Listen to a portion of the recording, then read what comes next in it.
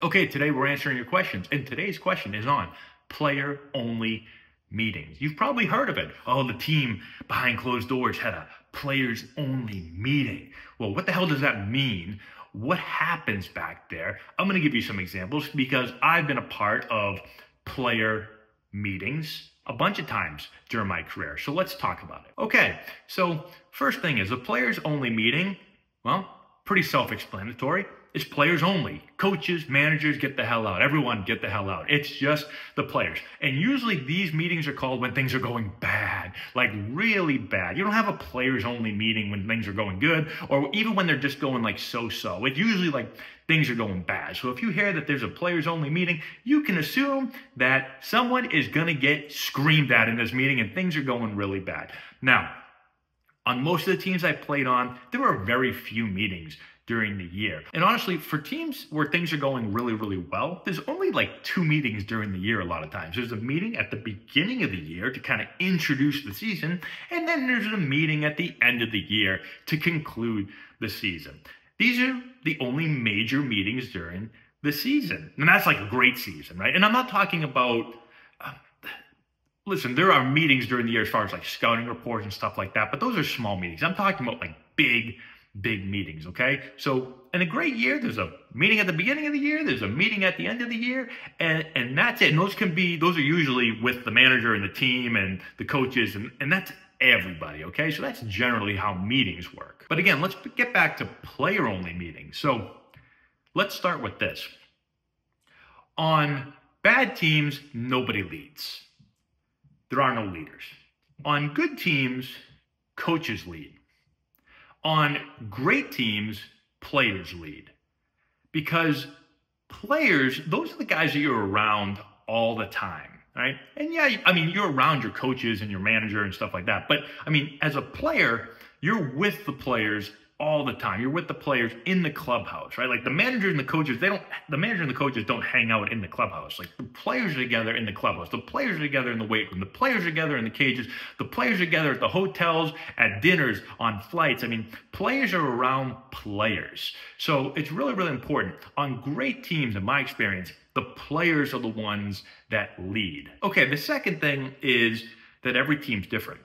There are some teams where you don't have very many or any vocal leaders, right? So not many players want to talk. You don't have someone that's going to call a players meeting. Things could be going terribly, but you don't have a player that's going to call it. Some teams do. Typically, those players are veteran players, although not always. Sometimes it's a young player, especially in today's game. The game's getting younger and younger. When I played a while ago, there were a lot of veterans, a lot of guys that were much older.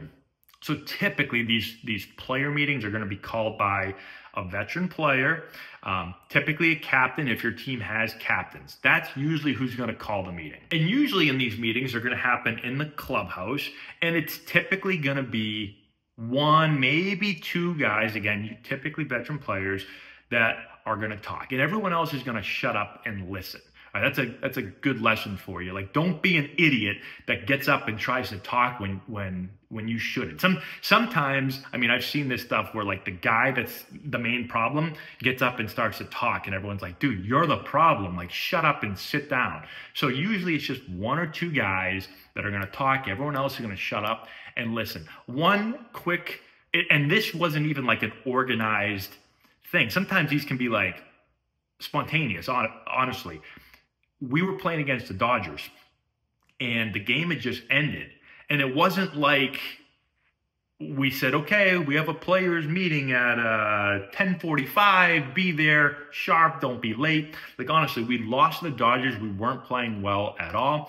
And Jake Peavy basically just like started a players only meeting. He didn't call for it. He just started yelling. He was just pissed because we were playing like crap.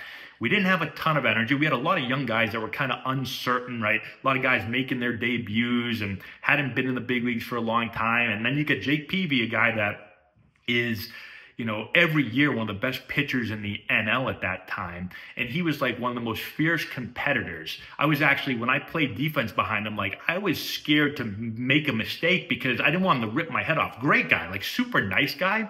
But when I played second, like I could hear him like talking to himself. And if you watch PV pitch, like you could see him like mouthing stuff and yelling in his glove and all that stuff. Like I could hear that too on the field. So it's like this guy is super intense, super focused. He wants to beat the hell out of the competition. He wants to win so bad. He wants to win every single pitch.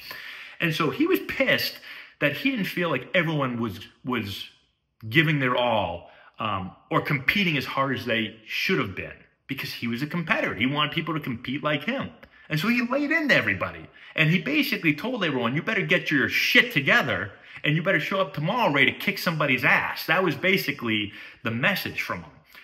And he said it even more colorfully than that. But, I mean, again, in my mind, that's a player-only meeting. It was just players. Again, it wasn't called, but here's a veteran player, basically the captain of our team, said, we're not going to play like this. And he let everybody know. And so they don't always happen like this. Sometimes, again, they're called. But they're usually a really good way of just like putting in that. There's an issue, right? There's an issue, whether it's a lack of hustle, or it's players being selfish, or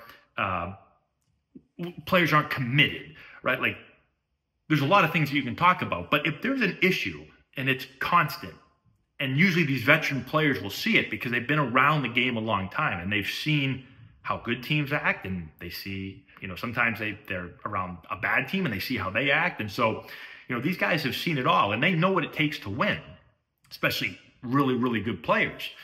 And like, this is a way to just put an end to it quick. Call it out in front of everybody and let the team know that it's not acceptable. Like, this isn't the way we're going to do it. And we've got to change fast because, you know, I know there's a lot of games in a baseball season and we've talked how it's a roller coaster, but, you know, you start going on a skid, like it can really hurt you no matter what time of year it is, right? And so you're trying to stay even keeled. You're trying to continually win, and it's hard to win at any level, especially in the big leagues. But you can't go into these, you know, you don't want the season to be like this. You want to try to keep it like that. And so if you notice something coming up that's not helping your team win, that's a problem. Maybe it's a player, a couple of players, or maybe it's the whole damn team. Like, you want to cut that as quickly as possible. And that's what these team meetings will do for you. So again, these are a great way to say, this is why we're not winning. Right here. Boom, boom, boom, boom. Or sometimes also I've seen it, it's like, maybe we don't know yet why we're not winning, but we got to figure it out. So the team meeting is like, fellas, like, what the hell is going on? We're going to sit in here and we're going to figure out what we have to do differently, because what we're doing ain't working. So we got to figure out what we're going to do differently. And then it's an opportunity to come together as a team and figure it out. So hopefully that gives you some insight into what a players only meeting is like. Also, keep in mind that there is no magic wand, there's no magic pill, there's no magic bullet. And so just because you have a players only meeting, it doesn't mean that it's going to solve everything. There's plenty of teams that have player meetings and things don't get corrected, right? But it can help, it can work. But it doesn't mean it's always going to work. If that was the case, everyone would just have a players only meeting when they start losing a few games, and boom, we'd be back on our winning ways. Like the White Sox, like, you know, they wouldn't have 162 losses at this point. They would have their player only meeting and then we're winning. So it doesn't always mean that you're going to win, but if things are going bad, it is a way to try to stop the losing and get back on the winning ways. And I have seen it turn around teams, and I've also seen it really have no effect. So hopefully that gives you a little bit of insight. Let me know what you think in the comment section below. Subscribe to the channel, hit the notification bell, give it a thumbs up, all that good stuff. And we'll talk to you later.